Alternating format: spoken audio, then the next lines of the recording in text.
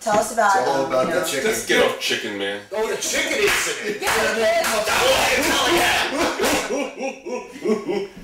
You're gonna make him upset. No, it's okay. I'll comfort him. Starting to sweat and bark. Come on, tell us about the chicken incident. Come on, the chicken incident.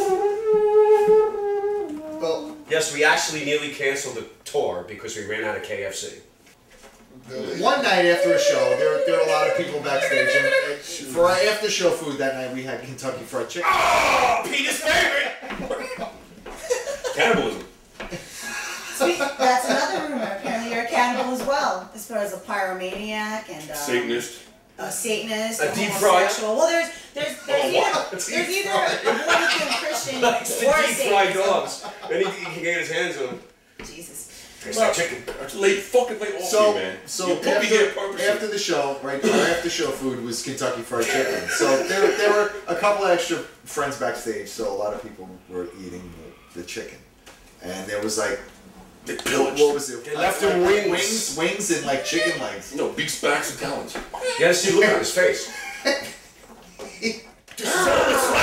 What's this? Fucking wings! And he went, bah! And the chicken went.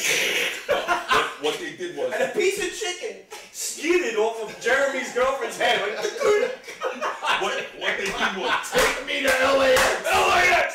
It was KFC or LAX. It was planned. It was a conspiracy. It was, It was a chick-spiracy. the drumsticks and the breasts with Italian shots. Listen, I'll tell you why. Because they fucking took the meat off the bones and they put the skin on to make it look like it was.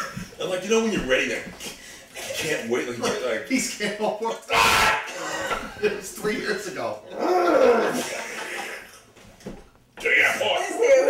To the airport. Take me to LAX. The chicken incident. Okay, The well, chicken incident. The chicken incident. back